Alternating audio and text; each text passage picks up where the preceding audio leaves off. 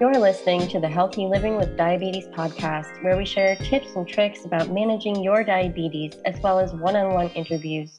This week, we're diving deep with a guest, Fred Smith, who is a consultant at a marketing firm and was diagnosed with diabetes a few years ago. How are you doing today, Fred? I'm doing great. Thanks for having me. Of course. Would you mind starting by telling me a little bit about what your diagnosis was like? Yeah, sure, of course. Honestly, it was terrifying for me. It was very sudden. So what happened was I was working at the office and I just couldn't quench my thirst. I drank several bottles of water, then all of a sudden I just started getting tunnel vision and I passed out in the break room. It was terrible. They called an ambulance for me and I was taken to the ER where my blood sugar was tested and it was over 600 actually. They told me I had diabetes. Before that incident, I thought I was relatively healthy. That sounds really traumatizing, and I'm so sorry that that happened to you. How are you coping with your diabetes now?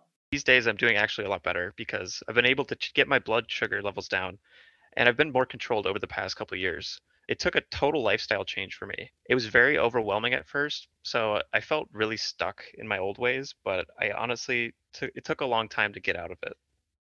That's understandable, but what do you think helped you the most? Sure, yeah, my family was a great support system for me when I was first diagnosed. My wife learned how to make our favorite meals with substitutions, and I still got to enjoy some of my favorite foods like ice cream. I had to find exercise that I enjoyed, which was for me going for long walks and exploring nature. Also, I think I've just been reminding myself that I want to be around for a long time for my family, and that's the real reason that's giving me more attention to my health every day. That's great and great to hear. Thanks so much again for joining us today. We'll be back after this short word from our sponsors with more healthy living tips and tricks. Thanks for listening.